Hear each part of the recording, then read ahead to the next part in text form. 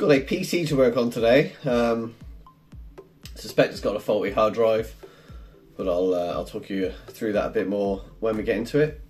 Just like to say, just had my first 1,000 views, and I wanted to say thank you. I appreciate it. I think you're all mad watching me tinker about with stuff, but thank you very much.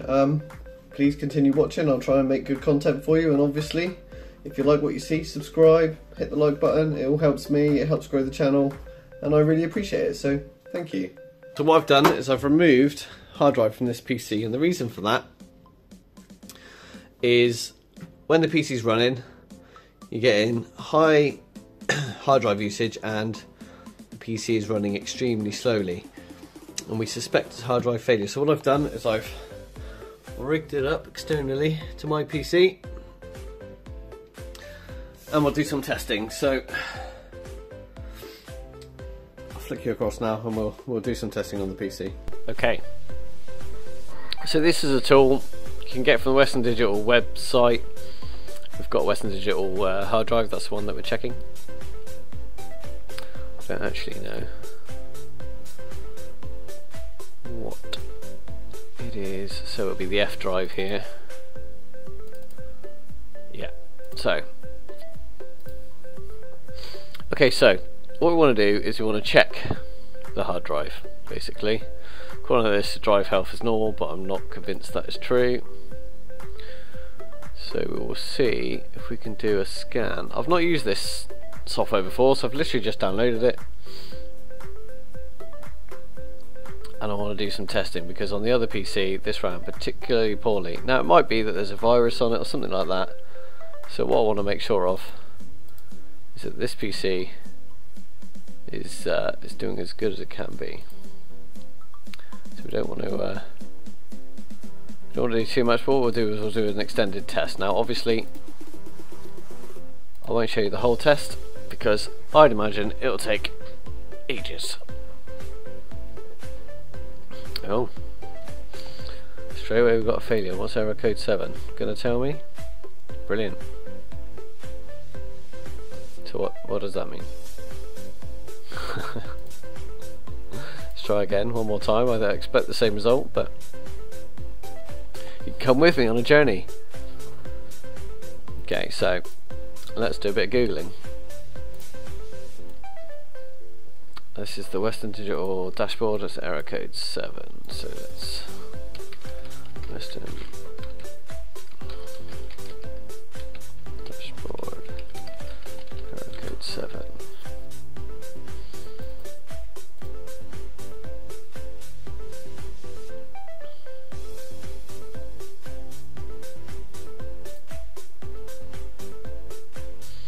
Wow, someone's done some writing there.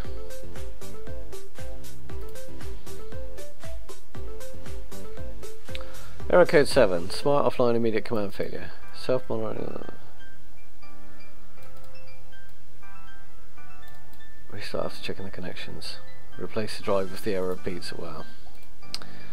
That's sounding a lot like what I'm expecting here, to be honest. So, I mean, the drive itself is working, it's connected. So, that's not looking good. Let's run a short test. Can also use the Windows system to test it for us. Yeah, so both of the smart tests don't work. It might be that the hard drive's too old to work. But it is giving some information. 22 degrees C. No reassigned sectors. Okay. Nothing there. It's making me think anything is wrong other than the fact it won't scan. So let's go into the hard drive properties in Windows, and we could do a error check. Now, on the Windows error check isn't too bad. I could also do a command line error check, which takes ages, as this one does. So what I'll do, I won't record this because you don't want to sit there and watch it any more than I do. We'll come back in a minute when it's complete. and we'll see what it says. Okay, so the scan completed, and no errors were found apparently. Do you believe that? No, me neither. So the other thing we can do now is a command prompt. Open it up as administrator.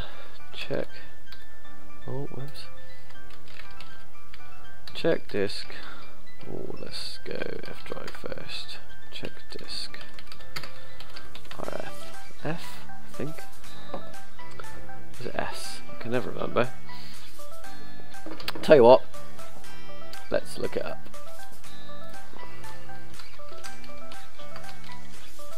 It is F and R.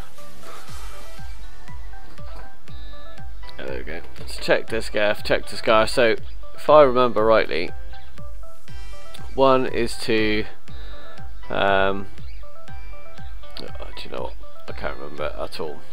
Here we go. So check disk F, disk errors, check disk R, bad sectors, check disk X forces the volume to dismount, which I don't think we need to do. So let's do that. Oh. Yeah, so it wants me to dismount it. Again, this one's going to take forever. Sometimes these take overnight, to be fair. So we'll leave this one going and I'll come back when it's finished. Okay, so that test is finished. It's actually about a day later. A few bad clusters, but this is the problem that I'm concerned about here. I've done a bit of googling on that error and suggest the hard drive is on its way out.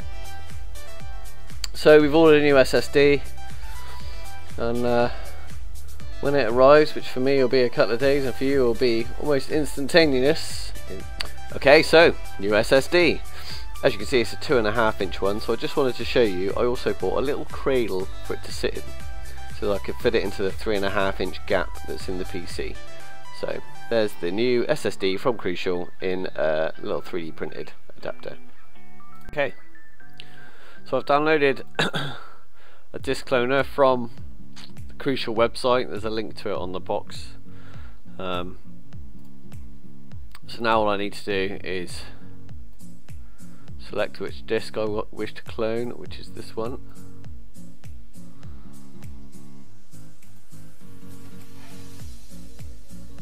And then hopefully it will recognise the SSD that I've plugged in. I haven't formatted the SSD or anything yet, so it's possible that I'll need to do that first. Okay, so that took some time, but we're there now. Now we're looking at the destination disk. Disk 3 is the one that we're putting it on. It's a 1GB SSD. I noticed it says not initialized, so we may find I've got to do something to get that going, or this utility might do it all for us. I'm not sure, not used it before. It's a bit of a slow process so far. Okay, so it's now looking ready to clone. So we're using this on another machine. This isn't the PC that it's going to be used on. Click next, and I'm sure we'll be waiting for ages. A few moments later. Okay, so every time I click next, it just waits for a while and ends up back here. So what I think I'm going to do is close this and open up the Windows disk partition tool. I just type in disk, and there we go. And what it's going to tell me is that the disk isn't initialized. But what I want to do is I want to check to see what the disk I'm cloning is set up as.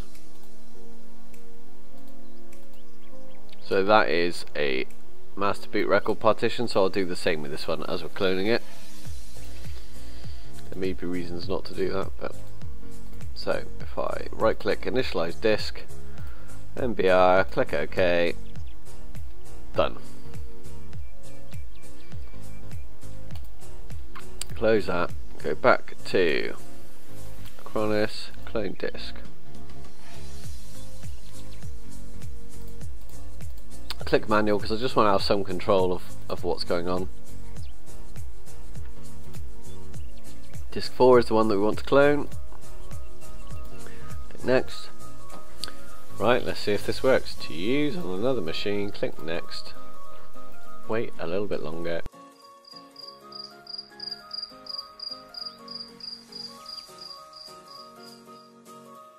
Right, well, it seems to be doing exactly the same thing repeatedly.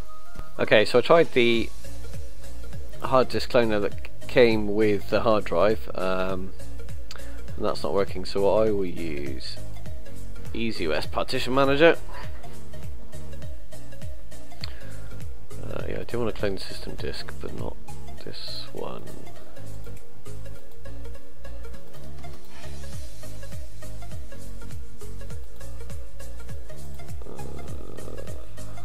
Okay, let's close that. Go to clone. Source disk is that one, and then next. Then the target disk is that one. Then next. That should work.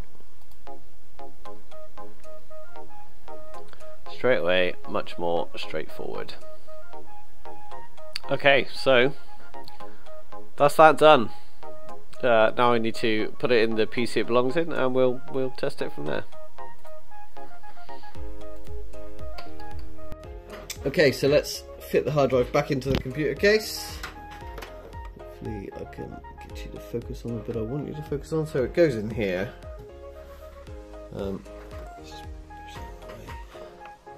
Show you best I can. The hard drive case gets a little screw put on it just there, and it just slides in. Not the best fit, this plastic case, but it's not bad. Let's get it in there. And the screw slots into the bottom there. This then should close. You can see then that stops the hard drive moving backwards and forwards. Let me grab the screw, which I think is this one here.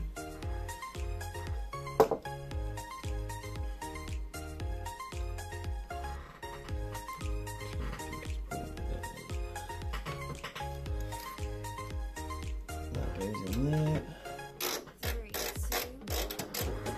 Hopefully.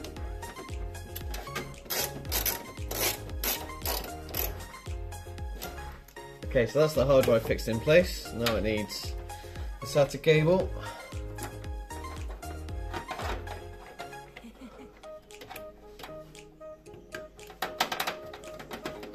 Just poke that one over here. Just tucks neatly out of the way. In goes the power. That's it, hard drive installed. Let's see what happens when we start the PC up.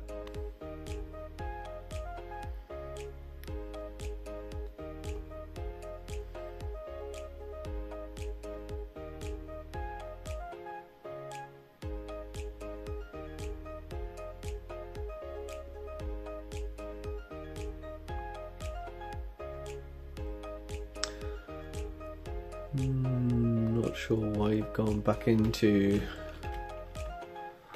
that.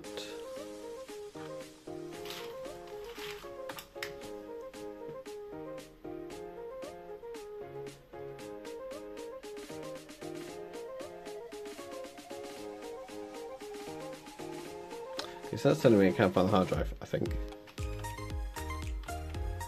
That's just going to be because it's an SSD. I'm going to have to do some remembering. Well, it sees it there. Straight away I can see it sees it there. I'll plug it to disable as it should be. A few moments later. Okay, so after lots of clicking and guessing, I finally found which setting it was.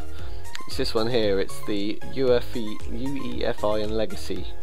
Before it was set to UEFI only, and that meant it wouldn't load the drive, so it needed the Legacy. I assume because we've cloned it from an older hard drive, normally UEFI would be the preferred choice, I think. Right, well, I got there in the end. It's just a few BIOS settings. So hopefully, just seen the Windows logo, there we go.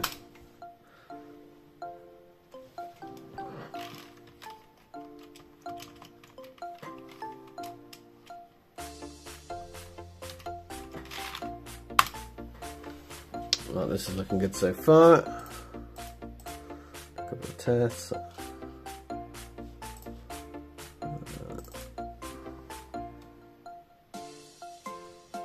These are working well.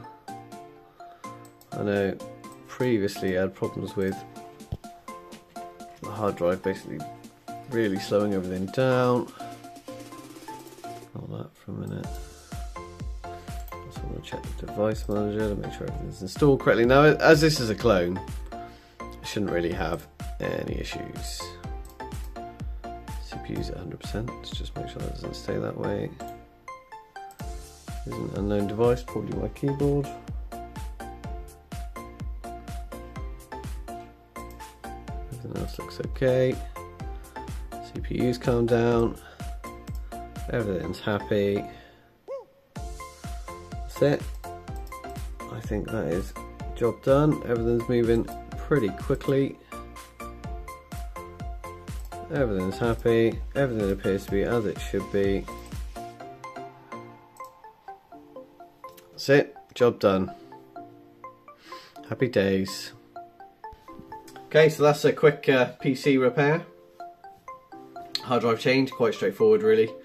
Had a little bit of issue when I went to start it up. I had to change some BIOS settings, which isn't that uncommon when swapping hard drives around, especially when you're putting a solid state drive in. Just seems to be a bit more finicky for some reason, but got it going, got it working, and that should keep Steve happy. So that's been done for the day after watching F1. Cheers.